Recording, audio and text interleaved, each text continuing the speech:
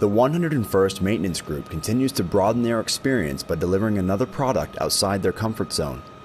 The team conducted a fin fold last week on a KC-135 Stratotanker to correct a component misalignment within the rudder, a tedious process that requires patience, experience, and willingness to complete the mission. Once they sent the request in to replace the rudder, they sprang into action, they got the book out, they found out exactly what needed to be done to determine whether we could do this here.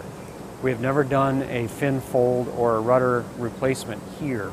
They did all of their research and they decided we want to do it. The team is conducting a full rudder replacement after a flight crew initially recorded the issue as an in-flight write-up.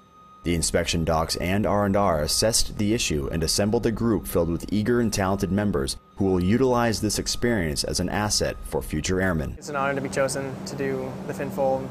I'm pretty young, only been in for 3 years as a senior airman, and the other 3 guys are tech sergeants, so I felt pretty honored to be a part of such a unique job. The team extensively prepared for the project by contacting other tanker units, planning operational procedures, and pulling together a vast history of experiences so the final outcome would be executed flawlessly. They're doing the job correctly, which we expect.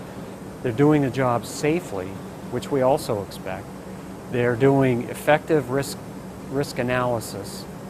They've identified all the potential problems, and they have the full trust of leadership. You can't put a price on that.